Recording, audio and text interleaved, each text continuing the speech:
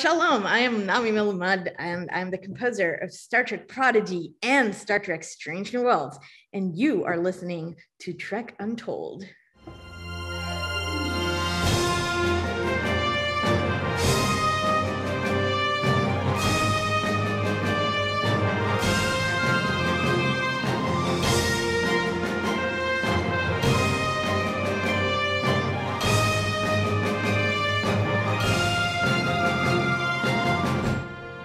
Hello and welcome to Trek Untold, Star Trek podcast that goes beyond the stars.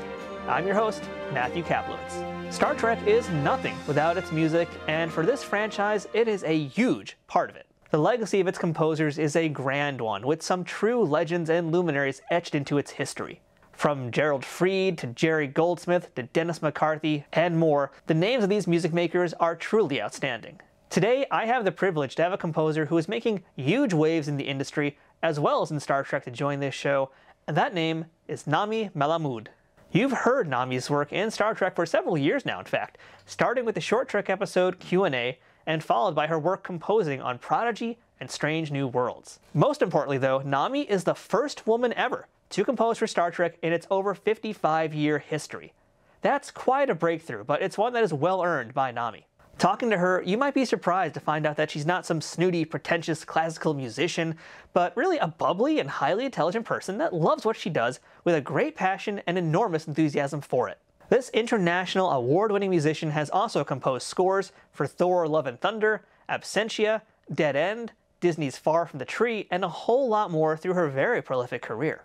I feel very privileged that I got to spend this time with Nami and pick her brain on how she works, especially from that Star Trek angle.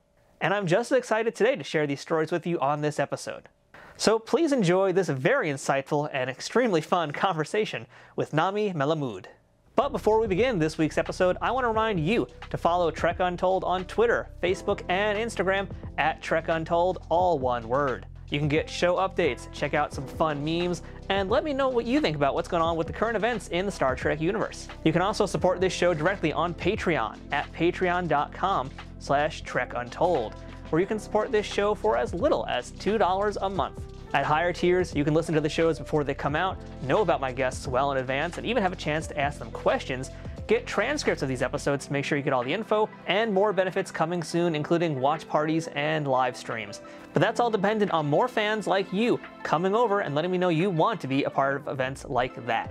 If you want some Trek Untold merchandise, check out our Teespring store for gear and apparel, including shirts, hats, stickers, water bottles, notebooks, and a whole lot more. New designs will be added throughout the year, so it's always worth taking a peek. Trek Untold also has an Amazon shop where you can peruse everything Star Trek, sci-fi, and geeky on Amazon in one convenient location. If you're looking for a gift for the Trekkie in your life, or maybe want to see some of my favorite non-Star Trek things that you can get for yourself, check out the link for my Amazon shop in the show notes on the audio version and in the description below this video on YouTube. If you're listening to us on iTunes or any other audio platforms that allow for ratings and reviews, please leave us a 5-star rating and a positive review to help out this show. If you're watching it on YouTube, don't forget to subscribe to us at youtube.com/TrekUntold and give the video a thumbs up and a comment.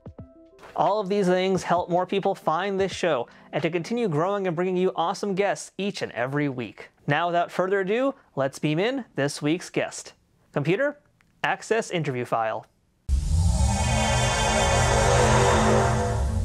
And welcome back to Trek Untold, and joining us on the other side of the screen, we have Nami Melumad, composer extraordinaire and the first woman ever to score a Star Trek series. Nami, how are you today? I feel great. Thank you. How are you? I'm doing good. Thank you so much for being here. And folks who are not watching the video version or are listening to the audio, I have to make sure they understand you're wearing a Star Trek sweatshirt right now, Star Trek hoodie, which is really awesome. This is actually a Prodigy crew hoodie. So in the back, it says Prodigy. I can try to. Oh, that is official. Yes. But yeah, I like wearing Star Trek stuff. You know, I also drink from Star Trek mugs, and my mom, she's just visiting from overseas, and she's like, why is your entire closet filled with Star Trek shirts? And like, well, Why not? Buying them, and I'm like, no, I will not.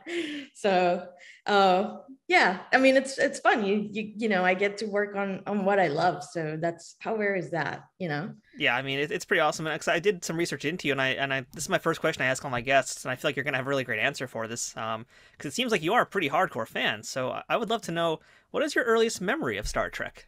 My earliest memory of Star Trek is actually not a very positive one, Uh-oh. actually, because I didn't, I grew up in the 90s, right? I was born in 88, and so the show that was on was TNG, and I was born in Israel, and I did not speak English, and I didn't read the subtitles because this was like, I was like maybe first or second grade, like it was too quick, and I didn't really understand what are all these costumes, like these people, like they had Romulans, like it looked really weird to a kid like me who had no background in like my family. They didn't really watch it, like it was just, sometimes you try things on the TV, and this was on, but like I didn't, nobody watched it like in my circle, and I didn't really know anything about it. So that's my first memory of Star Trek, is like,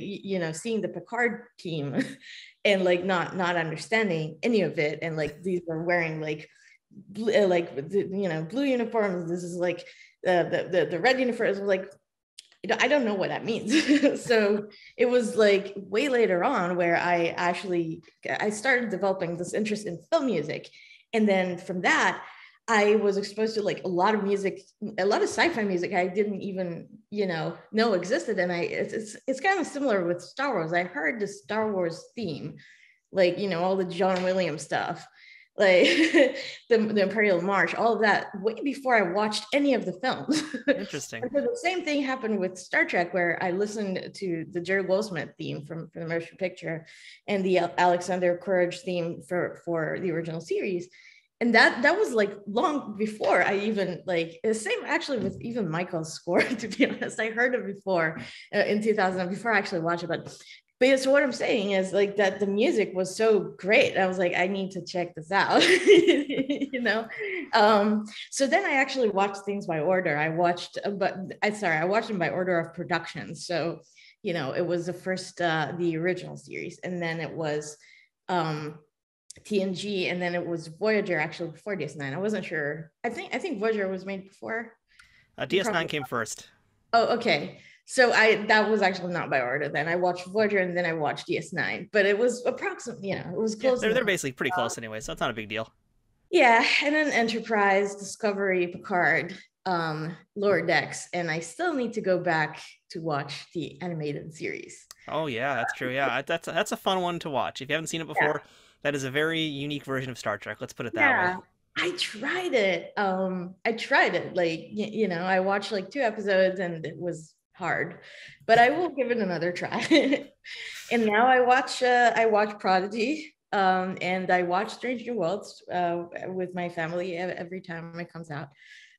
So that's nice. That's really cool. I mean, normally I talk about Trek stuff like a little bit way later on, but in this case, like it's kind of rare that I talk to folks who have been in Star Trek, especially the actors, and like they usually don't even want to watch the shows they've been in or the episodes they've been in. Some do, some don't. But you actually are still watching it because I guess you're still just like a fan. You want to see it. Yeah, but I also, I do have a lot of reservations from watching my own work. Like, I don't normally do that, but this is Star Trek, so I actually enjoy it. And also, when I watch it, it's not like the final. I mean, it's the final picture. Like, say when we mix it and the final mix, it's the final picture, with effects and stuff. But sometimes it'll be still missing like color correction, or they'll change an ADR thing, and I didn't notice it because when I was working it didn't sound this way. They change, they still make changes. Sometimes they will make another little change, like they still make changes, and it does eventually look different than what I've seen. So I liked it, because it's Star Trek. I love to, I have to see it. And then I also have like, because when I watch it, I'm like, oh, I wish I did this and that. Like, it does happen. And it teaches you too, like, hey, this cue cuts through all the action, or this cue does not. So next time I need to do this and that, in order to make it work better. So there's also like a lot of learning that you can do, kind of like, when from the conclusion, to take conclusions of how it sounds at the end of the day in the mix, like but not, on the sound stage, it always sounds great, but on a TV or on, whatever screen you're watching, like it's not always going to be like, so there are things that you can take away and, see how you can make them better. So there's that. All right, we're going to come back to Star Trek because I got a whole lot of questions about that because you have done so much already in the Star Trek universe. But I want to get a little bit more on the secret origin story of Nami here. So we already know that you grew up in Israel. Right. So I'd love to hear a little bit about who your parents were and what they did and what little Nami wanted to be when she grew up. Oh my, okay. Well, my parents are actually not musicians.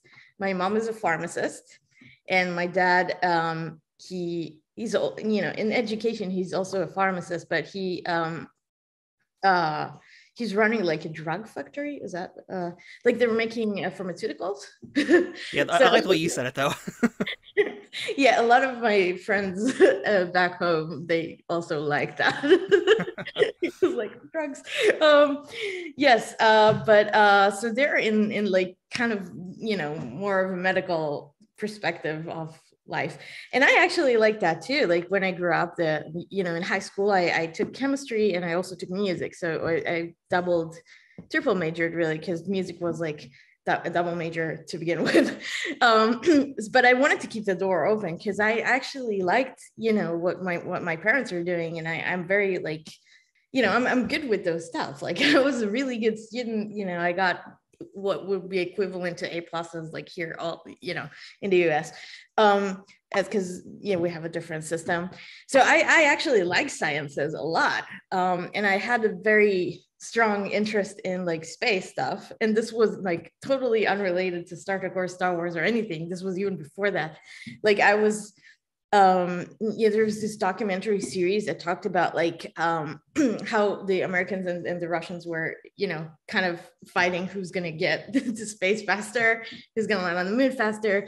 There's like this documentary series that totally followed all of this. And I watched it so many times, like, on screen. Like it was, I still have it like on video, on VCR, like I still have it. And I kind of wanted to maybe be an astronaut and like, do these things. And then I thought maybe I should work for NASA, like, or not go to space, but like, stay on the ground and explore, because there's so much to learn. There's so much we still don't know. And ultimately, I'm telling stories about space, but like, I kind of hope that like the stuff that I'm doing will inspire others to do that research that I never got to do. But that was a consideration. That was, I thought about that. I thought about becoming a vet, like a veterinarian, because I really love animals. And this was like another backup idea. And then, ultimately, and I thought maybe to do computer stuff, like, to engineer things. And then ultimately, after my military service, I was working at this restaurant, and I was saving money I wanted to go to New Zealand and Australia to kind of like travel the world, and I did. But before that, so I had to work, and I was a waitress. And that restaurant, they played the same CD over and over and over again. That sounds about right. I was like, holy shit. Like, I mean, it was just so like, I'm like, I cannot be in an environment. And that taught me that I should not be in one environment all the time and do the same thing. Like, it would drive me crazy. So that was one of the thoughts of like, going on that dream of film scoring. Because, I should have mentioned, that was also super early on. So that was another thing I wanted early on. I was like, I want to do film scores. I want to do music to tell a story. This was, I don't know, probably as early as 13, like that idea. Wow. So you knew at 13 that was what we wanted to do as your goal. That's pretty impressive. Yeah, but there's like all these questions that you're doubting yourself, because a lot of young people are like, well, music, that's not sustainable. Like, you need to have a career in, sciences or in computers and stuff that, you know, that are paying a lot, you know, and that you could, because you know, trusting that you're talented enough, you're good enough to do, you know, to sustain yourself from a musical career, especially composition. That's like, you gotta have that confidence. Like, it's really hard to get there sometimes, and luckily my family was super supportive. They're like, you do whatever you want, you're the best in everything that you do, you know. They're like super, you know, they didn't push me to that, but they're like, you know, we'll support anything, you know, you want music classes, you want to get this instrument, that instrument. Like, they're so you know, they were just you know, they are the reason that I'm doing this today. Because if I didn't have their support, I would probably be like, okay, I'm probably, you know, gonna do something safer. So I think, you know, I think parents should encourage their kids to do the things they love. So yeah, anyway, so that was that. And then ultimately, I think I drove with one of my two of my friends. We were driving, and it was my car, well, my dad's car, and then and I had a CD with some demos that I did. You know, just generally, you know, I started writing very early on. It was instrumental music that sounded like film music, because that was the idea. And then one of my friends, she's like, so what movie is this from? And she thought this was an actual soundtrack, and that was like a light bulb moment. I'm like, she thought this was a movie. And I'm like, this is my music that I wrote in Cubase, you know, with using some libraries, you know. And I'm like, okay, like, you know, I mean, libraries is like virtual instruments, so it wasn't like a recording, it was just a demo. And then I was like, okay, I guess I can do it, you know, because she thought, like, you know, she thought it was real, and that was I'm like, I'm gonna go for it. So I did. And I'm sure we could talk about stories about the Israeli Defense Force another time. I feel like that's a whole other podcast about your time in the service. That is it's great though. Like, my service was, I mean, I wasn't combat or anything, but it did contribute to my life here. Like, it did contribute to the person I am. And my job was, I was an interviewer, so it really helped me to get to know people very fast and very quickly. And like, it really helps you when you come to Hollywood and you need to like understand who the person in front of you is very quickly, and you need to make a good first impression, and you need to, like, you know, so that, I think that was very useful, actually. Yeah, I got to pick your brain about some of those techniques another time too. But you know, let's talk about coming to America though, because you know, at this point you've done your service. Did you come to America to go to university, or did you do that in Israel? I came here for grad school, so okay. I did undergrad in Jerusalem. They have an academy, a music academy. So there's like a music and dance. So it's the Jerusalem Academy of Music and Dance. But that was really fun, because like, we had a mutual class with the dancers where we all got into pairs, and like, I was doing music for someone's dance. So for her choreography, I was doing that like a few times. So it was really cool. Like, you know, that kind of collaboration, like she showed me her dance, and I was like, you know, coming up with music, and then we had a back and forth, and she was inspired by the music and I was inspired by her dance. Like, so, and eventually, like, a lot of these creations were really different than what I was doing for like student films, and for, you know, for more of like the traditional field of studying music, you know, like harmony and counterpoint and orchestration and all these other things. But that's what I like about that program, because it you know, it had all these other angles to writing music. We had to write for a jazz ensemble. We had to write arrangements for songs. So it was not just about like writing composition or, you know, learning the theory. It was more of a like there was a lot of collaborative aspects, and then there was just like really different kinds of music. Like, we learned Indian music, and we learned some about like Arabic moduses and scales. And so, and then there was like a whole instrumentation thing that, yes, there was like the, you know, Western instrumentation, but like, then we learned all about these Eastern percussions, and like, so it was more of a rich and broad education about music, which I thought was great. And then, yeah, I came here for grad school to focus on film scoring, because Jerusalem had one class about it, and then and I actually got like I asked to just submit the final work because it was like I already knew, it was very technical, and I already knew all of that stuff from my own work. So I asked the professor to just submit the final project, and he let me do it, and I didn't go to class. And then the other class that we had was like the master's program, like, so that was for master students, and I asked to join that, and so they let me in just as a listener. And he was super kind, like he let me submit the works and reviewed them, but it wasn't for a grade or anything. It was just for me wanting to, and I remember we analyzed scores like Bolt, John Powell's Bolt. Have you seen it? It's a Pixar movie. No. Which one? Bolt. It was Bolt. Okay. Yeah, I mean, he went, The Incredibles. He went. He loves the Pixar stuff, so we watched a lot of that, and then he brought his own works. Like we could work through that. Yeah, and then here I went to USC, which is the University of Southern California, and it was really fun. It was just 1 year. And it's very intense. It was very intense, and they teach you the Hollywood way kind of thing, which is totally different than what you do in Israel. So yeah, it was really cool. I mean, I'd go back there, and I totally recommend that school. Yeah. Oh, very cool. So, I'd like to kind of ask you about a few other things you've done in more recent times professionally. And I guess also as a way to kind of learn about how you do what you do. Because that's a big thing about this show, is trying to figure out what it is exactly that you do. And in general, what people do in their professions. So, I just want to start with one I just watched the other day, and I finally got around to it. I just checked out American Pickle on HBO Max.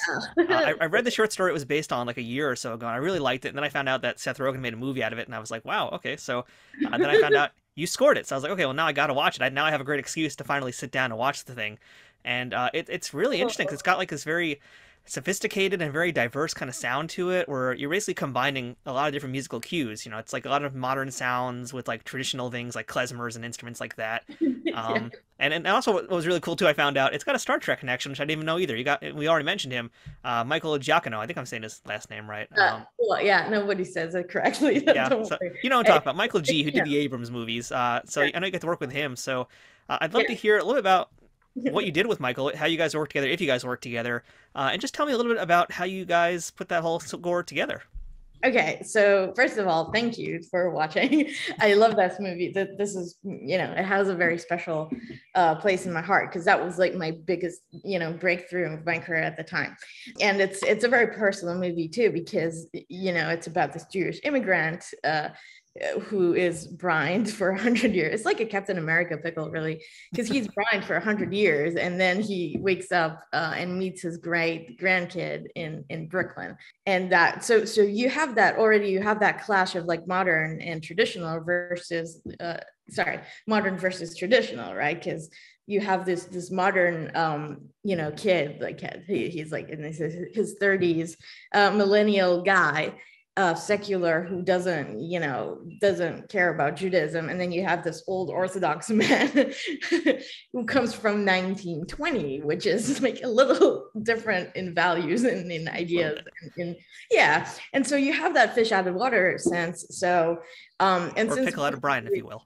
Yeah, exactly. So since you have that, like most of the film is told from Herschel's perspective, so you do have a bunch of this music that is more klezmer and more heavy emotionally on Herschel's perspective, and then you have these like more modern instrumentation on Ben, the grandkid. So you have like some guitar, some piano, woodwinds. Like I didn't use the full orchestra on his scenes until the very end, where he's like, except kind of a little going back to his origins. Like, okay, he does say Kaddish, like, that scene at the synagogue, that's like his big moment kind of thing. I'm totally ruining the movie for other people. Sorry. Spoilers. But I will do much violence to you for spoiling this. Okay. Yes. Yes. I will. If no one knows what we're talking about, they're not going to know, but you know. Yes, exactly. So it was really fun. And there's all these like aspects of fantasy there. And it almost has an animated quality to that, that entire movie. And this was actually something the director had said very early on. He was like, I wanted the score to feel almost like an animated movie, in a sense that this is a comedy where we're having fun. Herschel is fun. And we're, I want the music to actually be expressive about anything that happens. So I think that was really fun. And then how it all came about, I grew up on Michael's score, for The Incredibles and for Up and for Star Trek. Like I already, knew his work before Lost, all these shows that he did. And he's like a huge, composer. So I never in my life imagined that I will be working with him. But life has great surprises sometimes. And what happened is that I pitched on this movie for, I sent them my reel and I created some works, in order to be considered for this. I created two tracks based on the log line that they sent like really early on. They're like, oh, the Jewish immigrant meets his, that was the log line. And so I submitted all of that. And then after a few weeks, so I get a call from the agency and the assistant, she's like, well, I have Maria Machado and who's my agent, and Michael Giacchino on the line for you. And I'm like, oh, okay. Because that was like uncalled for entirely. And then I was like, well, I picked up the phone. I was like, is this my birthday? And then he said, yes, happy birthday. Just wanted to wish you, because I was like, what is going on here? And then he was just suggesting we do this movie together. And, retrospectively, I know that he worked with Seth Rogen on other films. So, something over there was like, I guess they wanted to work with Michael, but he was not available entirely. And they did like Mariel, apparently. So, someone had a very good idea of like, let's have them work together. And how we did that was that Michael wrote a theme, like the suite of the themes, which was like a 4-minute sequence. And then I kind of, went with it, and I expanded it to a 60 something, I think it was 68 eventually, minute score. And then we he also advised me, and like we had some meetings, like it was all, we did the whole process of film scoring. So having Michael as like a mentor and later a friend, like this was like, I'm really fortunate. Like all of this, just, it's like the thing, you wish for as a young composer. And that's actually how I came to track. Like, it's because of Michael. It's thanks to Michael. So I'm very grateful for all this. Yeah. Well, I raise a glass of seltzer water to you. So congratulations, job well done. Wait for it. Oh, very nice. You're clearly successful. Yeah, this is a soda stream. So yeah. And again, if people don't know what we're talking about, you got to watch American Pickle on HBO Max, or at least read the short story by Simon Rich, which I highly recommend also. Yeah, I think Simon, he wrote the script for this movie. Like he was a screenwriter. Yeah, really cool.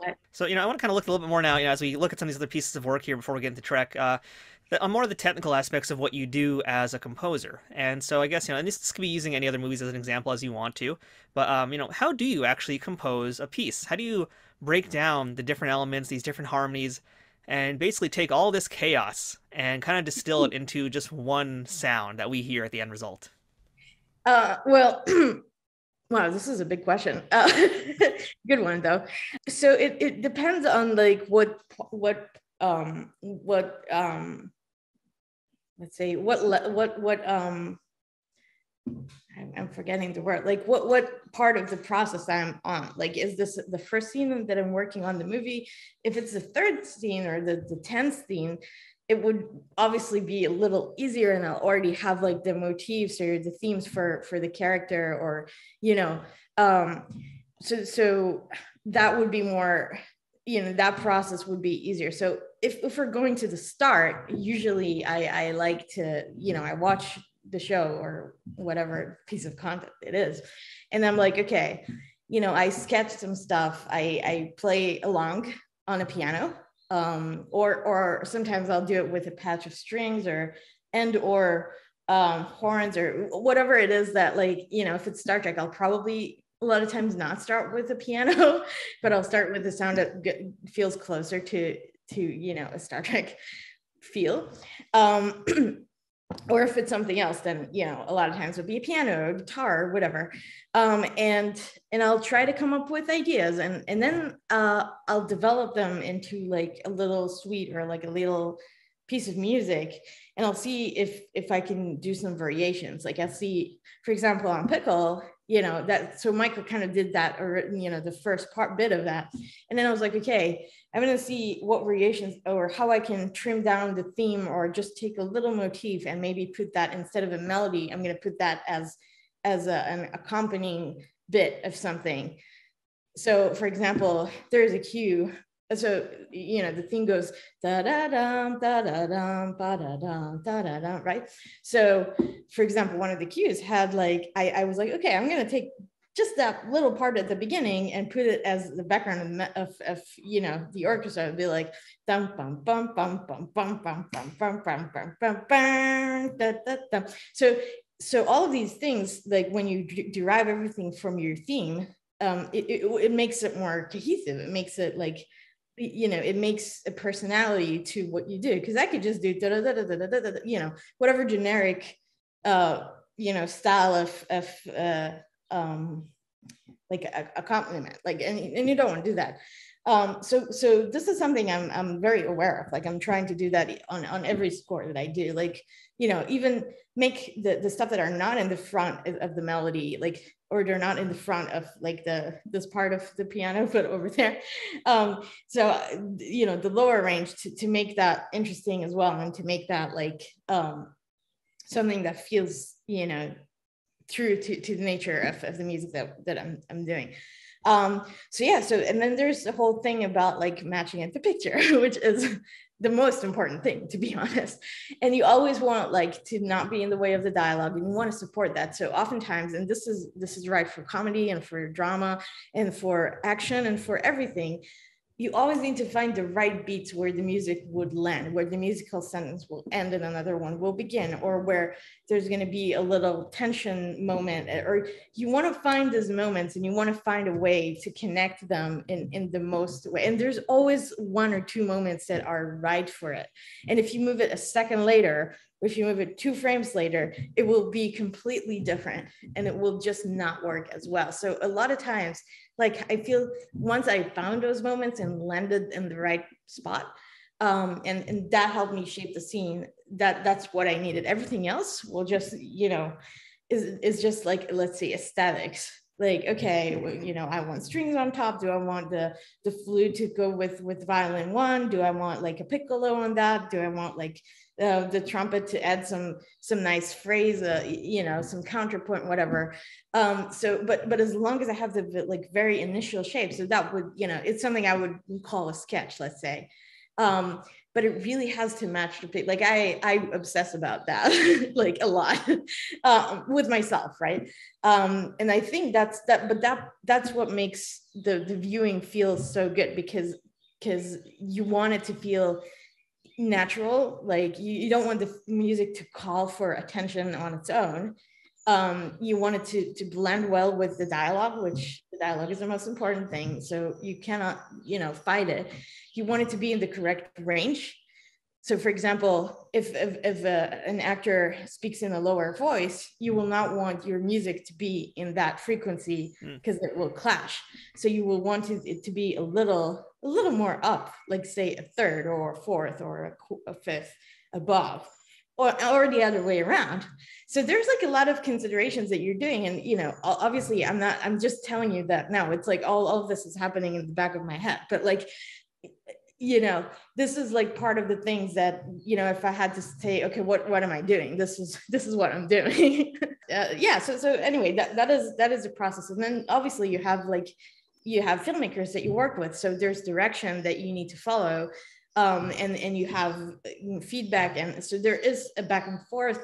And then, part of, this is for people who want to be composers, but like, you gotta always remember that it's not a personal thing. Like if they don't like your music, or they are like, oh, we want something else, we want it to be different, or like, and sometimes they'll be like, you have to ask questions to get like the answers of, okay, so what do you not like? And it could just be like a clarinet sound, or or they're like, oh, we want it to feel faster. There's so many variants, but sometimes like it's an easy fix, sometimes it's a big fix, and sometimes it's like, perfect, we love it, let's move on.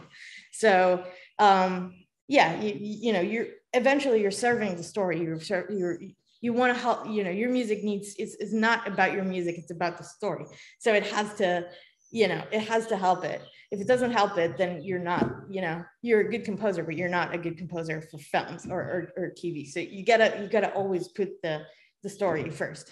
Yeah, I think a really great example of you using your storytelling within your music is the Disney short that you did, which was Far from the Tree, which I really love that one a lot. That's really great.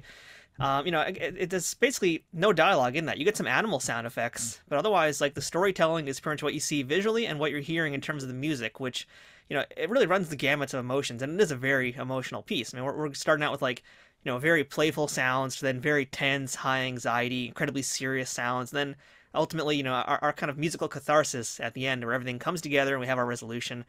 So there's a lot that goes on. It's a very, very, very, it's only 6 minutes, a very short, if you will. So, looking at it from what you just now told us about storytelling, I'd love to use Far from the Tree, if you can. Kind of tell us about what you did with that, and I guess go a little bit more. You've already gone very depth on this, but in terms of how you tell story with your music. So it's kind of the same idea, like with Far from the Tree. And great for watching that. I do my homework. Yeah, for sure. Also, just a side note, these are actually recorded raccoons. Oh, wow. They actually went and recorded raccoons, and I was very impressed, because the scratch sounds that I worked with when I first got the very initial cut, it was like an animatic. It did not sound the way it sounded at the end. Like, that was very impressive, the raccoons. But yeah, first of all, I'm really lucky to work with people who are really good at storytelling. And yeah, Natalie wrote and directed a movie that did not need dialogue, so it was a very universal thing. And music is also a universal language, so telling that story was very meaningful, because everyone can relate to that story. Like, it's so basic, basic in a great way. Like, we all have parents, we are, a lot of us become parents after, and we all make mistakes, and we all, there's all this, like, how can we make things better, and not traumatize our kids. So working on that again, I was doing a sketch. This was really funny, because I was still living in I lived in a 1-bedroom, and then I have all these Disney people coming to my 1-bedroom. It was very cozy. I played it for them. This was like our second meeting after we discussed the film, and we had a spotting session where we, like, Natalie and Tom, like the people who created it, they were like, well, this is our ideas of what we want. They also put some temp music. And then, but they're like, let's, you do you kind of thing, and we'll go from there. But also, they had some directions, which was good. And I think my first decision on that was to keep the band smaller. So I didn't have trombones or like big brass instruments. I wanted to keep it like, on a lighter tone, because it is, a lot of the audience are going to be kids. And that scary moment with the coyote, like, I didn't want it to be overboardly crazy. It was scary enough. It's not a Don Bluth film. You don't need to go all out with that. Exactly. So I felt it would be an overkill if I do. So you do have those instrumentation decisions that you want to take early on, because also you want to be mindful of what ensemble you have, because if you will write for a big orchestra that you don't have, it will just not sound great with the small orchestra, right? Like, so, this is in general. So yes, you can compensate with some MIDI, you can compensate with things in the box, but like, you don't want to do that too much. And you need a really great mixer to do that. So it's like, you want to write to the ensemble that you have. So I played them the sketches, and we went really well. And I think I had like the first part already orchestrated. Like I kind of worked at like, I was already kind of very progressed with it. And then the second part was really just a piano sketch, but it had all the right moment. Like it landed exactly, how I just explained earlier. The landing, it landed exactly on those spots that I needed it to land. And they were so happy. They actually clapped. It was like a big moment of like, yay, I guess I know what I'm doing. Disney likes it. And then there was one part that we did struggle with, because it was a little complicated, because I did something that felt like the mom. So that was like the second part of the film, but like the first bit of it, when they come back, like the new mom or dad come back with their kid to the beach for the first time after a while. That part took a moment to figure out the tone there, and we did some back and forth on that, because I was like, well, how big is that trauma, or like how, or are we playing from the perspective of the kid who's like super excited, and is it kind of the same thing over again like the beginning? And then it also had to correspond with the beginning, because we're trying to mirror, to make people understand that this is the same story, just in a so ultimately we landed on a pretty natural spot, because it was like, it's a little sadder, but more mature, more serious, more adult. And so the producer, like I think it was Ruth, like she said something that really like kind of landed for me. I don't remember what exactly she said, but something about it needs to be serious, it needs to be adult. It's like an internal trauma, but it's not like it's super showing outside or anything. And then sometimes those words really help me understand what the filmmakers want. A lot of times, they'll talk about emotions, and they'll talk about what the character is expressing, and then I translate it to music. So they don't talk to me with music terms. Like that's never really, like rarely ever happens. But they'll talk to me in like emotions. And well, this movie is just so full of emotion. Like you cry and you're like, why am I crying? Because of raccoons. But yeah, I mean, I cried when I worked on it. Like it's really great. Trek Untold will return momentarily. Trek Untold is sponsored by Triple Fiction Productions.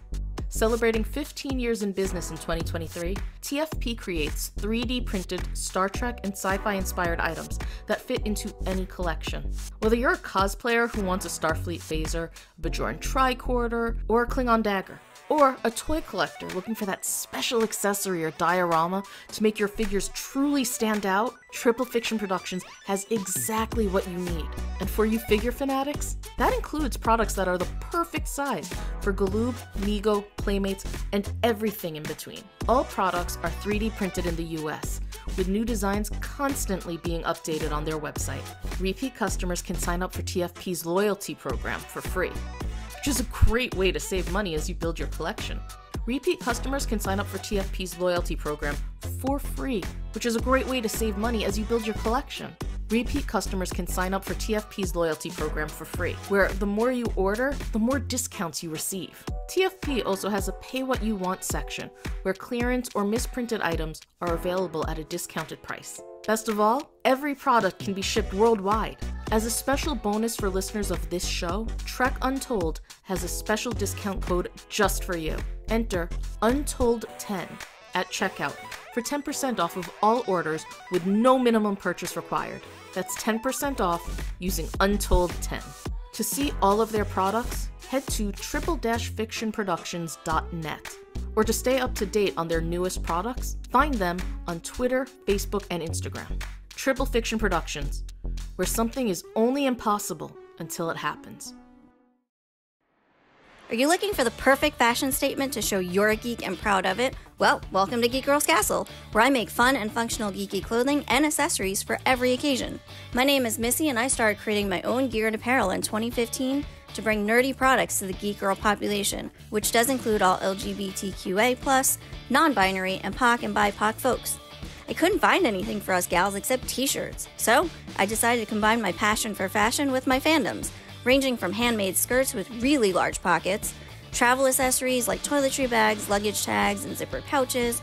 I also embroider nerdy items for home decor like wall hangings and hand towels, and products like keychains, bookmarks, and journal covers. Need something to carry all that in? Well, I make great bags to put all those accessories into or onto. Whether you like Star Trek, Star Wars, Doctor Who, Marvel, DC, and everything else in between, there is something for every geek girl.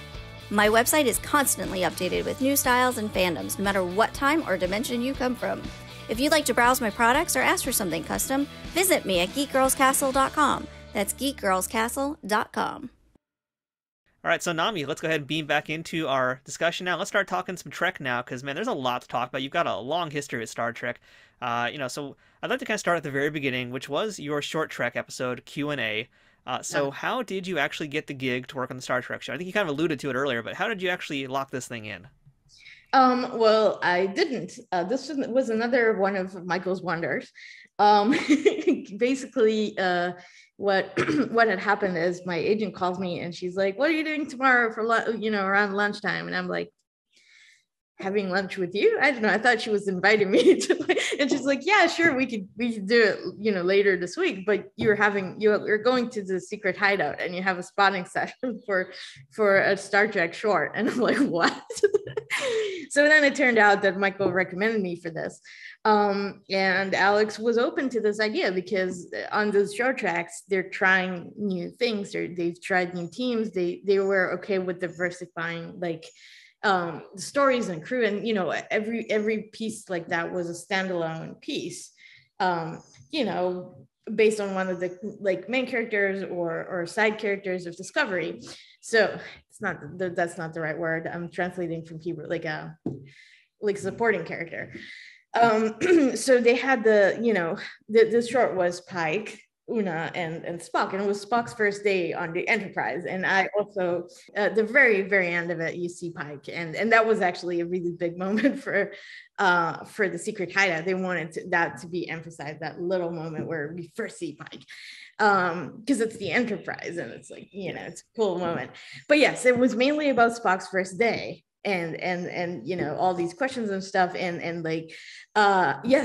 I kind of felt the same. I was like, this was my first day on the Enterprise too, and I went there, and we did the spotting session, and I was blown away, but by all the they were so, some of the people who work on this, they're they are Star Trek, and they have been there for a while, and there's some people who worked on even earlier shows like Voyager and DS9. They have a lot of knowledge, and this is royalty for me. So it was amazing. We had the spotting, and then I went home and I wrote some stuff, and I sent it to Alex Kurtzman, and he had some notes, and then that came back, and so we did do that back and forth again. And then we recorded it. It was at Warner Brothers. We had a really it was a relatively small ensemble, maybe 30 pieces, but it sounded awesome. It was so much fun. And then I remember going out of the dub, and the editor was telling me, "They're probably going to take you for the Pike show." And I'm like, "Oh, is that happening?" And he's like, "Well, it's it's not confirmed or anything, but I think they will." And I was like, "I hope so." Yeah. Yeah, so this is your first time playing with the sounds of Star Trek. So, and this is going to be obviously a thing we're going to be talking about throughout the rest of this interview here. But, looking at, I guess, with Q&A first, what for you were the sounds of Star Trek, and how do they come together to form a score? Yeah, so obviously, as you can hear from my scores, both for Prodigy, both for Stranger Worlds and Q&A, they're very much influenced by Michael's scores. So you do have I love the Kelvin timeline music, and I've always felt like there's no reason why a lot of these elements will not be in the prime time. There's absolutely no reason for this separation, and I think it was just because no one has done it before, and I'm like, I love those stuff. I'm totally gonna do things that I love and that I feel are part of Star Trek. And when you're telling Spock's first date, first time you're beaming in. Like this is an excitement thing. So from that aesthetical perspective, I was like, this is actually going to be very welcome, I think. And then obviously having watched all the previous shows and all the previous movies, I have my favorites, right? Like and I did feel like, say I'm on the Enterprise, they can totally, it's also allowed to quote like, Alexander Courage's theme.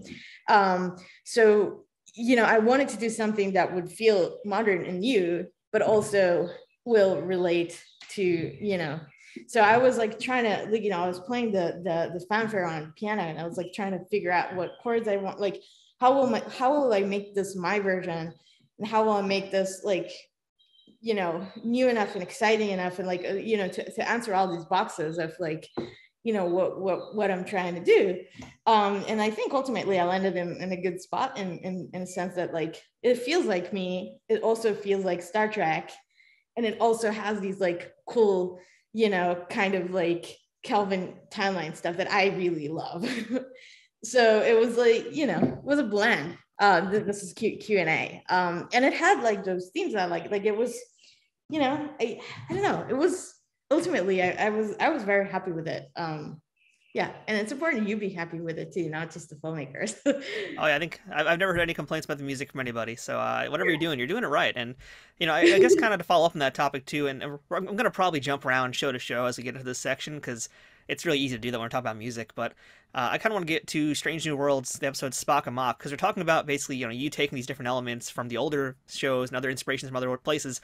And, Gerald Fried, he's the last living composer, if you will, of the original series. He actually was a guest on this show, and he did the Amok Time theme. Like, that's his song. So, number one, thank you for giving him a royalty check for that episode. Yeah. But, again, like using that particular song and trying to blend it into modernity, let's kind of use that as an example of, like, what do you do? How does that work? You're taking this older song here, but you got to make it sound like it's, the year we're in, not 1966. Yeah, exactly. I mean, this is actually a question that is relevant to the entire show. But in particular, that scene, I actually have the sheet music. So in handwriting, that Gerald did. So it was like, first of all, it feels like a treasure that you have that. And I played it again. I'm very intuitive on like playing things. And then I'm like, okay, I know what to do with it. So I played it on piano. And then I was like, okay, well, this is, first of all, it's a dream sequence, right? Like we know. So it's, when you have this dream thing, it's like you have a license to be a little more ethereal, or you can go really crazy, or you can, so there's an extreme that you can go to because of that dream. So the idea was to intensify, start with the, a hint of that Gerald Fried score. And then once we realize where we are and what this is, and like, okay, oh God, like human Spock is fighting Vulcan Spock, like and like, this is not gonna go well. But like, that setting, like, I mean, what they did with this picture is that they took that original scene and revamped it in a dream like this. So they went for something that is not like, it's a callback, but it's not an entire callback. So that's what I did with music. It's a callback, but it, and once, it goes over the top eventually at the very end of it, like it goes crazy, which, I think that reflects like Spock's mind at that point of the timeline in the show. So yeah, it was really fun to do it. I hope when he watches it, if he watches it, I hope he approves. I mean, we'll see how that feels. I think he'd be very happy with it for sure. I mean, it's very much, you can tell it's an homage, but it's also, you took your own way with it. It's really great. Like I really enjoyed that little bit of Star Trek history with today's Star Trek in there. Yes, that was really awesome. Yeah, and yeah, it was super fun to record. I think everyone really, like the players, they really enjoyed playing that bit because everyone knows it and everyone loves it, and it's just, it's such a part of, like, a major part of Star Trek history, really. Like, yeah. Everyone knows that. So yeah, it's going to be very fun for people to watch. Yeah, so I don't really quite know the timeline of how you guys made the music in the studios or not, and I'm not quite entirely sure which came first for you, if it actually was Prodigy that you did it first, or if it was Strange New Worlds, or if they just kind of happened at similar times. But this rambling question is to basically ask you about, a lot of this was done during COVID times. So I'm wondering, how much this was actually in studio when it came down to it actually being made and produced, how much of it was in, people's different homes and it was just edited together. Like, what was the actual process to get to a finished piece? Right. So, okay, first of all, in terms of timeline, Prodigy was first. And I worked on Prodigy and I started the pilot and I sent them the pilot and then they had like a lot of notes. And when I say they, it's Alex Grossman. And then there was like a whole Zoom call because this was already no, actually it wasn't COVID yet, but it was just easier, I think. Wait, 2000. Oh yeah, it was COVID. Sorry, this was already 2000. It's been a long time. Yeah. Jesus, I'm like mixing. Yeah, this was almost a year into COVID. So animation is totally doable to do things remotely. I mean, it's not ideal, but like with post-production, you can do things remotely. Like, you can edit remotely, you can create music remotely. Like, I've worked, when I did Absentia, which is like the first show I did, everything was remote anyway. Like, this was long before COVID. Because it was just easier. And like some people were in New York and some people were in Europe and some people were here and in Canada. Like it was all around, it was just convenient. So it's not always a Zoom, it could be a different, thing. But so I was working on the Prodigy pilot and I submitted that first pass. And then Alex was like wanting a lot of shifts and a lot of changes, and I'm like, oh god, like he does not like my score. I was sure he doesn't like it. And then he had to go on another call, and so my showrunners Kevin and Dan completed the call, like gave me the rest of the notes, and then I thought, okay, well, I'm just gonna write, the redo, because we always do that. That's okay. I'm used to getting notes. It's fine. But then Alex's assistant actually asked me to come back on a call with Alex, and I'm like, oh god, like he didn't finish, like he has more notes for me, Jesus Christ. Whereas like, and I'm like, shit, like he really, yeah. And then I go on the call and he's like, well, we have this other show, Strange New Worlds, and I wanted to see if you wanted to work on that. And I'm like, what? So this was like a complete, like not what I thought, and I really wanted to work on it because I wanted to do it since it was announced, really, since before it was announced, since since Q&A. I was like, well, if they are doing a show like that, I want to be part of that. So I was obviously super, super excited. And that also told me that I guess he does like my score. I just need to do the way that and yeah, so I did the fixes on that. And then after that, he had no notes on anything else that I did for Prodigy. So that's good. Sometimes there's notes from my showrunners, but like it's not Alex, like it's just our process. So we recorded that. Like luckily this was when we got to record it, it was already after kind of, there's like a vaccine and people start, feel more comfortable about being in the room, in the studio together. So we got to record, we're still recording the orchestra together in Europe. So it's like, between sometimes we have like a bigger orchestra. So I think the first episode was like 64 or something, like it was a big orchestra. And then I think right now we have 55, but it's still a big orchestra together in the room. So we started with Budapest, now we're in Prague, but this is like, budgets and schedules and stuff, like whoever can take they're both really great. So that's Prodigy. And then for Strange New Worlds, a lot of it was also, again, remotely, like the spotting sessions are all done online. But where we recorded, we did it here at Warner Brothers. And this is also like there's COVID rules, but like the orchestra sits together in the same room. And that's particularly important for me as a composer. I am not a big fan of like striping.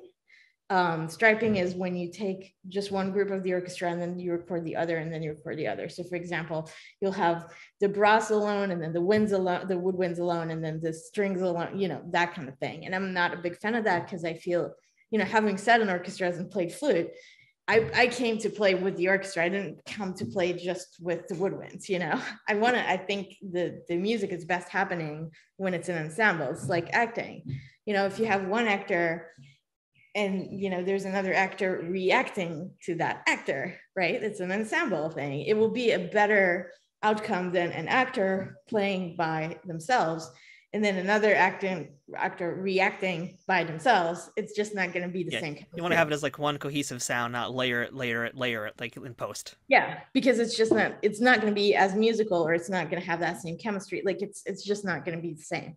So I actually tried it. It was really interesting because when we recorded the music for the first teaser for Strange New Worlds, we did have to do it like they requested it to be striped. So we did a striped version, but we also took like a 2D version. And guess which one's better? I would assume not the striped one. Yes.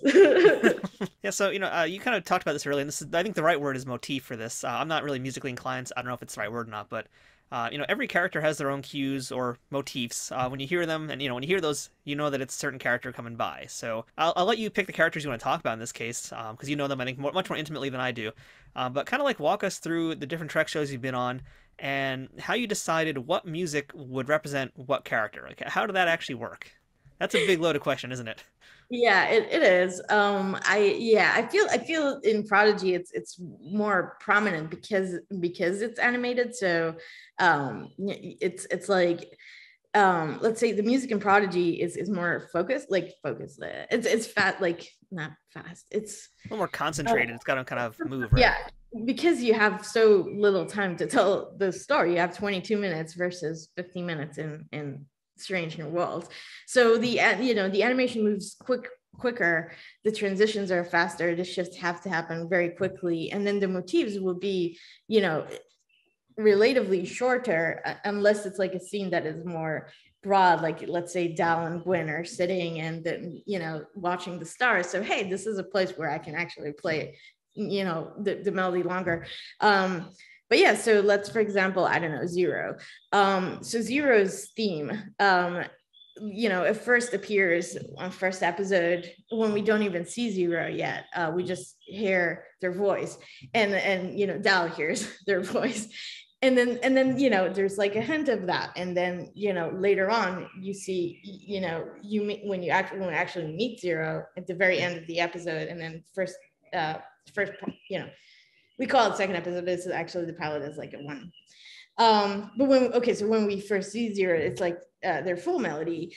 And I wanted to do something a little more sophisticated and more like, so that melody is kind of smart. It's like Zero.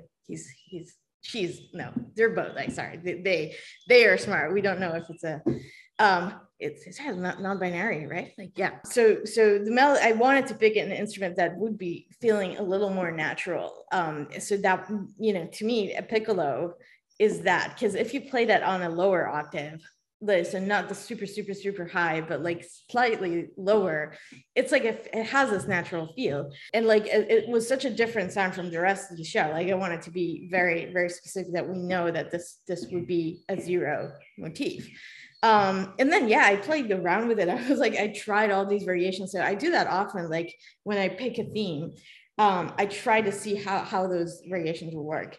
And yeah, like say for, I don't know, Dr. Mabenga, this is such a different theme, like a completely different theme. It's long, it's like emotional, it's like, but it also had like way more room for development, So yeah, I'm not sure I'm answering the question.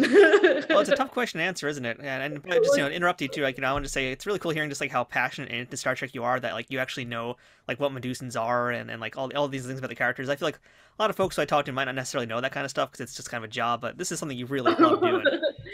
But yeah, but it's the same with the Jankum, for example. I mean, that clumsiness, the stubbornness. You wanted his motif or his theme to feel, like Jankum. And yeah. Jason Mitsuga is like, he makes it really funny. So there is this comedic relief in that, but you also want to, so we have the first time he appears, we have that in full, but then it comes back like throughout like all the episodes. Sometimes it's more hidden, but it's always there. So I feel like those motifs inform the personality of the show better. So I really like doing that stuff. So yeah, I chose trombones for him and like more of a brassy sound, like sometimes muted trumpets, things like that. And this little pizzicato line, that thing. It's a little bit of a jazzy vibe there just for him. And that's very different from the rest of the show. Like no one has like that kind of harmony there, kind of extended harmony. Yeah, so I don't know. And then yeah, I don't know. That's all It's a right. really big question. I know it's like a really broad thing, isn't it, to ask? What was the question?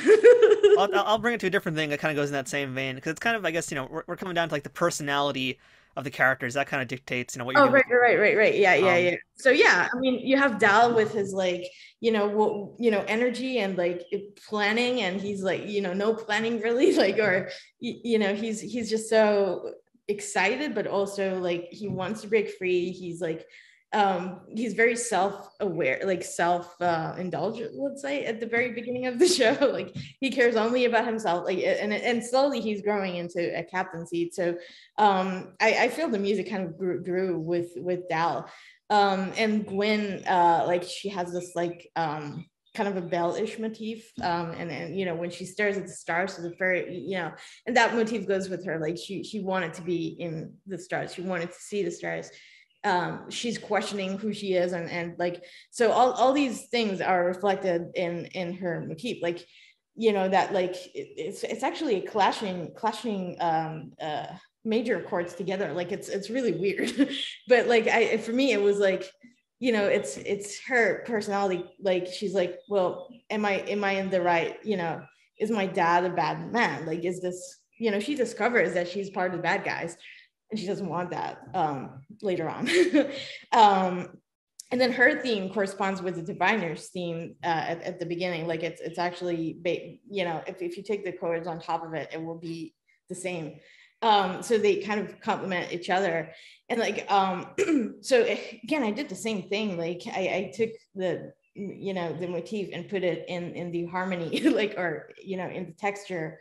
So in the lower strings, when she's fighting them at the beginning, like there's like a lot of, this was like, I scored it over a year ago, but I still remember, doing those things, because it was like really important for me to make sure that like their ideas correspond with one another, until they're not. So yeah. And then Diviner, and then he's not like a typical villain, right? Like we have this he's not a Darth Vader, like that's not the case.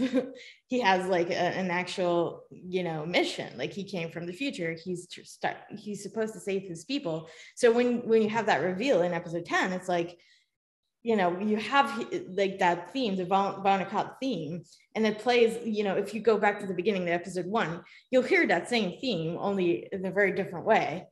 So, but now it's like, it's almost a religious mission, like to save his people. This is like a really big, emotional thing. So you discover he's not who, I mean, he's bad, he's still bad, but like he has a reason. It's really cool if you really just like pay attention to the music, how much information is in there about who these characters are. I think it's really cool. It's what you talked about the layering too. Like if you put these two characters' musics, on top of each other, like you'll see the thematic elements that tie them together. That's really cool. Yeah. And kind of to go a little bit deeper into this too, and more deep into the personalities of the shows here. We're talking about Prodigy, Strange New Worlds here. Do you, as a musician, have any guidelines or rules that you follow to kind of make these shows sound their own, basically make them sound their own way? And keep them kind of separate in your head, but also just artistically and musically keep them separate and unique. Oh my God. When I started Strange New Worlds, I found myself like quoting the Protostar theme, and I'm like, the Protostar theme is great, but it's Prodigy. I cannot do that. So I did, at the very beginning, it was a little harder, but as I started working on Strange New Worlds, it kind of, told itself, the score kind of wrote itself. And you have like character themes, and you start developing new ideas, and like it just with Strange Worlds, they encounter all these other species all the time, and they go to different planets, and so that score is constantly being reshaped, and it's constantly changing. There are things that will stay, obviously, like main themes, main ideas. But it just develops so much, and Prodigy also develops, but like I would say it develops a little slower, at least on the first 10. I feel that's already a big gap between, like a big separation between those two. And then you have this, again, not to say that it doesn't develop, but what I mean that musically, like the score for, let's say, episode 101 for Strange New Worlds sounds significantly different from episode 103 or episode 105. And like when they go to explore certain thematic, it will be for longer, it would be for like a broader, let's say this is just a broader feel, like, okay, Spock into Praying, right? It's like a whole love love theme that we heard first in episode 1. It will come back throughout the season because that story comes back and comes back and comes back. And when we first hear Spock's motif, that will come back and in a way more developed way later on. And so, yeah, again, I think characters and like thematic material is very different, and because the characters are different, it's and that what makes this show's very different ultimately. It's just and then on here we're in the flagship of Starfleet, really, right? Like the Enterprise. And on Prodigy, we're introducing a show from a perspective of aliens who don't know what the Federation is. And it's the first, and so when you look at the first episode of Prodigy, it's not, Star Trek is not the first thing that comes to mind at the very beginning. Like later on, we have Janeway, we have the Protostar, that's where things started to land. But the idea was to introduce, Star Trek to younger audiences who never watched it. And kind of drive them into our franchise and be like, hey, look at Voyager, this is great, you should watch it. Which I totally stand by, like this is Voyager, you should watch it.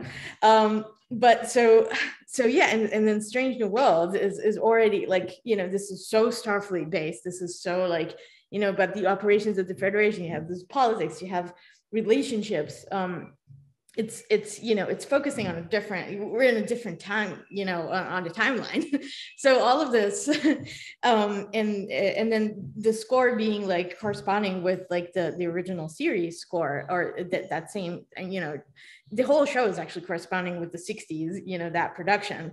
We're trying to make it look like it a little bit, but in a modern way. We're trying to, the costume design is reminding of that. Like, it's like a better production, but like the idea is from that the original pilot, right?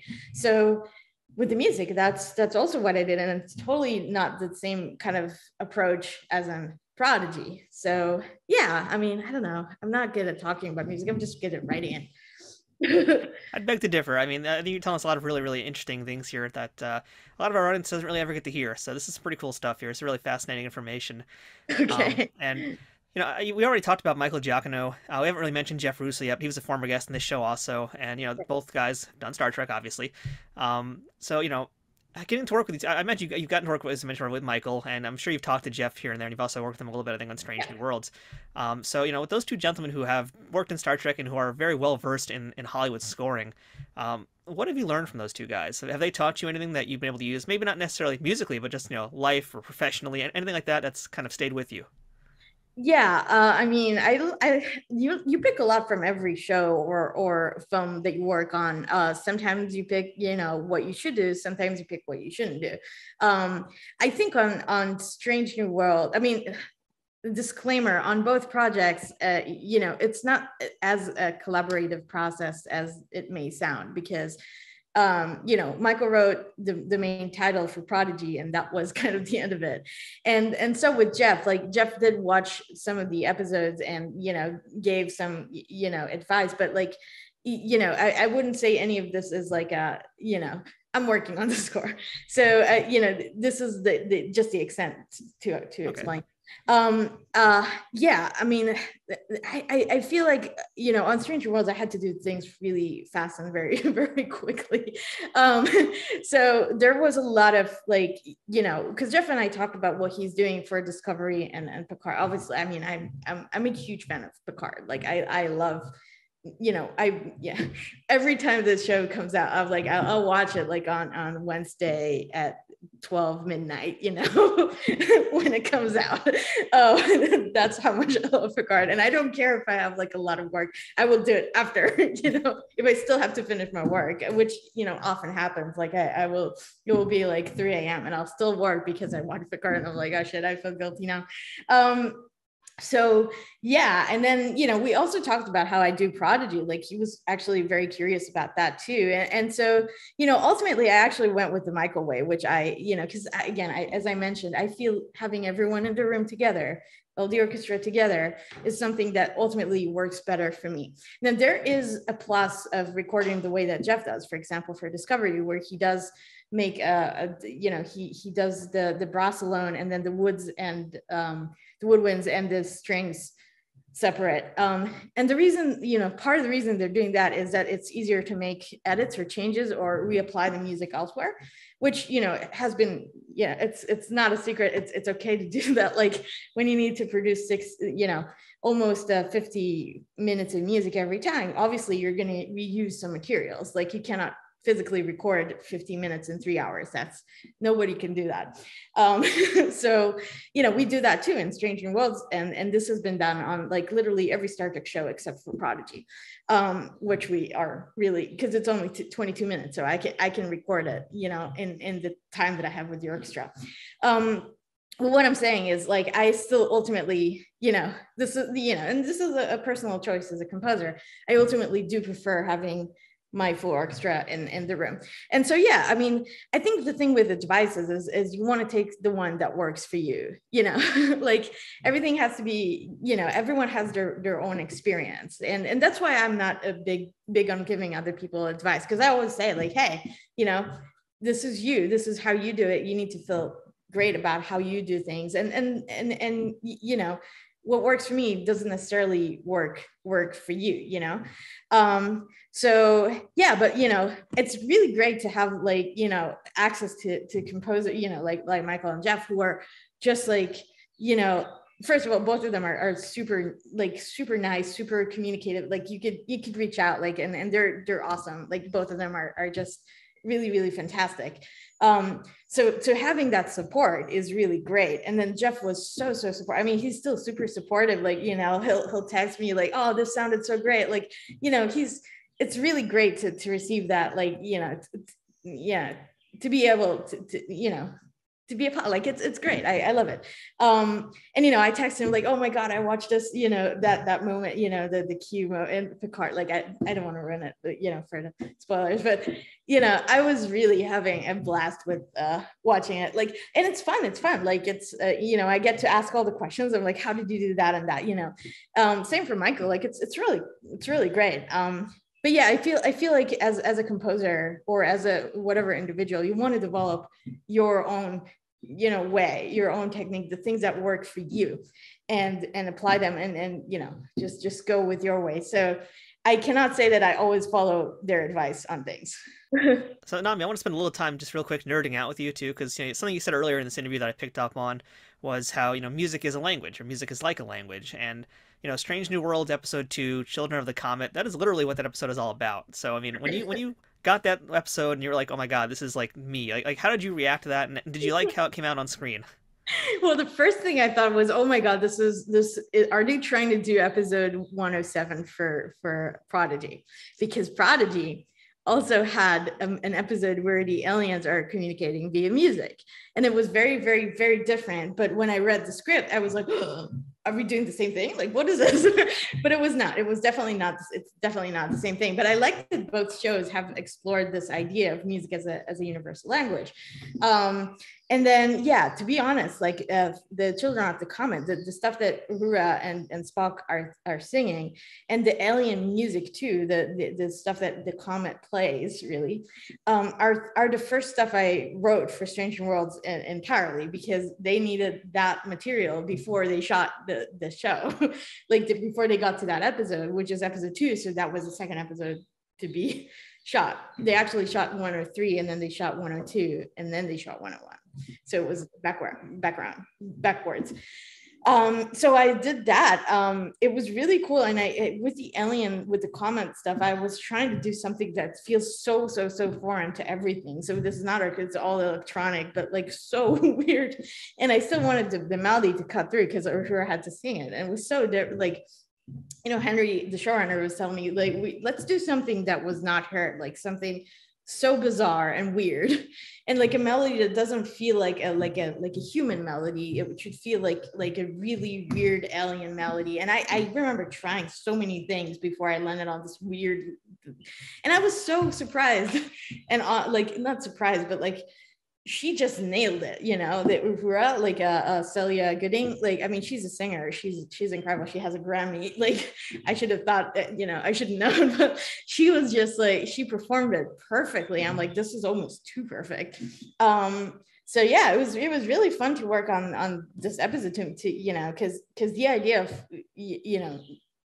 of music as a universe, that it's very true, like everyone can relate to music. You don't need lyrics really. The emotions are there. So yeah, and I love that Spock's kind of explaining that, and yeah, I mean, there's going to be more music in the show like that, like not exactly like that, but yeah, I think music plays a big part for Spock, in general. Are you saying we're going to get Strange New Worlds, the musical, coming soon?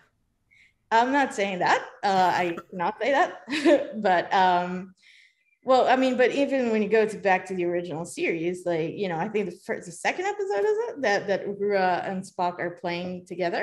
Yep. And she's singing and stuff. Yeah. So yeah, I mean, that idea of them being musical is gonna come back, but also I like that their connection, that because this is on our show, this is their first kind of like, now, they're forming this relationship, and it's going through the music, which I really love. I think that's sweet. So, outside of Star Trek, we already talked about you were born in Israel. I assume that means you're Jewish also. And, Star Trek has a lot of Jewish elements in it, especially that very original series. I mean, the 3 prominent leads there are all Jewish actors. So I'm just wondering, do you feel connected in kind of a special way because of that? Not necessarily. I mean, when you think about it, most of our producers are Jewish, so that would be a more direct connection. Akiva is Jewish, Alex is Jewish, Alex Kurtzman, Akiva Goldsman, Henry Alonso Myers, and I'm not sure that Jenny, the writer, is, but maybe. But I remember going to the first spotting session. I was actually wearing all the QAnon stuff, like so there's one of those congresswomen, she was saying like, oh, there's Jewish space lasers or something that are, yep. And I got a shirt that with the Jewish space lasers, and I was wearing that shirt, going in the meeting, and it's like a Hanukkah Sevivon. What's that called in English? A dreidel. Oh, dreidel. A dreidel, and it's like there's like lasers, and it's earth. Like a really, and the Hebrew writing, it's just an hilarious shirt, a t-shirt. And then I wore that, and then the first comment from Akiva was, oh my god, I need this shirt. It was really great.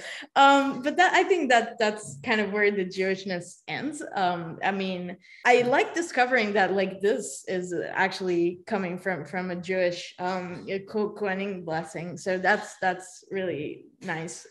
Yeah. But other than that, yeah, I wouldn't say that plays a huge part. I mean, I'm proud to be Jewish, and I think I'm trying to do good by my people, but I don't practice a lot. Like I'll celebrate the holidays. That's kind of about it. Well, I guess kind of on a similar note then, this is something I've asked Armin Shimmerman on the show before, and I'm definitely curious on your take, since you're Jewish, you're a Trekkie, you're one of us. So, Armin was Quark on DS9. He's a Ferengi, and quite often for many, many decades, Ferengis were kind of looked at as a negative Jewish stereotype. So I'd love to hear, what's your take on that, and how do you feel we are today now in 2022, looking at the Ferengis and where they are and where we are as a culture? Well, I never viewed the Ferengis as Jewish or anything like that. If anything, it would be more like, oh, this is the American capitalism. Everything is about money, everything is about gain, everything. And I thought that was the criticism. I did not view them as Jews. I mean, honestly, the Harry Potter stuff were more disturbing to me, the goblins and all of that, because people were saying, oh, this is inspired by Jews. But again, I don't think that J.K. Rowling was like, oh, I'm going to do them like Jews or anything. I think that this is just the portrayal of like early anti-Semitism, like 100 years ago or 200 years ago, where this was the caricatures and yeah, this is how Jews are displayed in anti-Semitic. I don't think she did it on purpose, and I don't think this on Star Trek was done because of I don't think there's a really connection there. I thought it was more of a criticism on capitalism and like how you value everything over you'll sell your mom but at least you got profit. But I love how they did it at DS9, where slowly, even with the Ferengi culture, you saw like some progress, and you saw, okay, now women are getting clothing, and now they're allowed to work. I loved Mugi's her Mugi's role is absolutely incredible in DS9, and even what's Rom's wife, I forgot her name, Lita. Yeah, like just seeing that, like that relationship, and like a lot of things like in DS9 really made me love the Ferengis. And there's so many humorous episodes too, but at the end of the day, even Quark is kind of like becoming a better Quark by the end of DS9. He did grow, he did learn. And then you have the first Starfleet cadet, like all of that stuff is I don't know, I think that shows that even in a society like that, there's, once it interacts with Starfleet or with Starfleet people, then it influences it for the better. So yeah, I don't know. I love DS9. Now I want to watch it again. Well, mission accomplished. That's all I wanted to do here today, was make you want to watch DS9 again. Yeah, I know, but I have so many things to watch. There's a new episode of Halo. I know. I watch a show. I love the score. That's a great score. And then there's Grace and Frankie came back, and Russian Doll. There's like a lot of things I want to watch. Yeah, but they're not DS9, so obviously that should be the priority. I know. Actually, I never watched Futurama, and I feel like that is something I have to watch ASAP. So that's your homework. That's my first on the list, I think. So Nami, as we wrap this thing up here today, I just got to ask you, you've done a lot of work on Star Trek already, and I'm sure there's going to be a lot more of Star Trek in the future for you, and plenty of other things beyond that too. But just looking at your body of work in Trek right now, what is the piece you are most proud of when you think about the work you've done in the series? Wow. I think it's probably one of the Prodigy episodes. Not sure which. Let's see. This is a hard question. Possibly episode 8 or 7. I think episode 7 of Prodigy. Oh, that relates to Ferengi, actually. Because the Ferengi theme there is one of my favorites ever, like across all stuff I ever did, but also just that like alien stuff and like the music again, that but I don't know, I'm proud of a lot of things. I'm proud of Admiral Janeway's theme, that it's kind of like I wanted it to feel like a continuation of Voyager, like what would happen to the real Janeway after Voyager, and now she's like Vice Admiral and she's Admiral, I think she's Vice Admiral. And like, so I wanted it to, I wanted to evoke the same feeling and the same emotion and nostalgic feeling that, the big, the Trekkies, not the kids who are being introduced to Star Trek, but like, this was for the adults to make it feel like, this is the Janeway that we love, or that we know from Voyager. So, because we haven't seen her since Nemesis, really. So yeah, there's a lot to explore there.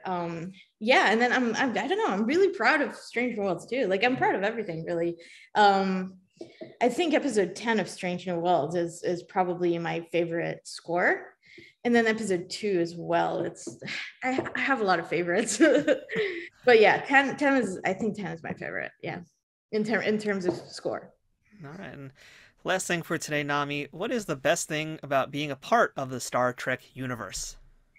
The people, the people I work with. I have to say, I mean, coming back yesterday from the Prodigy crew screening, I'm like, I love the people I work with, and it's like a whole big family of people who love Star Trek and who love, you know, the telling the story and love. We all, you know, we share this amazing thing together, and we're making something truly unique and great. And I feel the same about the Strange New Worlds crew as well. But like, it's just so. That's the best part. You know, obviously it's really great to tell an amazing story, to be part of a franchise that you love, you know, it's also great to watch the episode. You know, I watched 201 yesterday. I'm like, oh, it's so good. It's so good for Stranger Worlds. It's so good. And I can't wait to work on it. So there's the aspect of like, you know, working on something that you were absolutely excited about. But it really comes down to like who you work with and how, like, it's just, you know, you feel like they're becoming part of your family. So that's, you know, to me, that's the big plus. Yeah, I'm very grateful and fortunate. Like I get to do things I love with the people I love. So yeah. Well, Nami, thank you for spending so much time with us today, telling us about what you do and how you do it. And, you know, like, I have my big list of questions over here on the side, and I have like so many like super technical, analytical things I wanted to ask you about. But I'm just like, you're so much, you know, a serious, true Trekkie, and there's like so much fun fandom things I want to talk to you about too. It's like that kind of took priority. So, you know, it's so awesome to hear that someone is working on the shows that really is an actual super fan and can bring that into the world of the music as well. So, you know, just on behalf of all Trek fans, I think we're in agreement. You're doing an amazing job, and we can't wait to hear what you do next. So, thank you again, Nami, for spending all this time with us and telling us all about what you do. Thank you. Live long and prosper. That's it for this week's episode of Trek Untold. Until next time, don't forget to follow us on Twitter, Instagram, and Facebook at Trek Untold, all one word.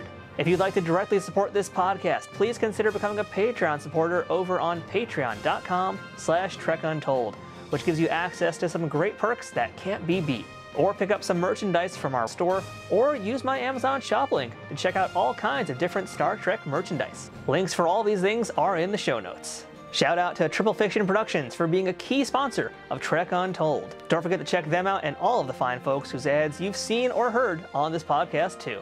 If you have any questions, feedback, or comments for the show, or would like to suggest a guest or discuss sponsorship options for any of these episodes in the future, send me a message at trekuntold@gmail.com.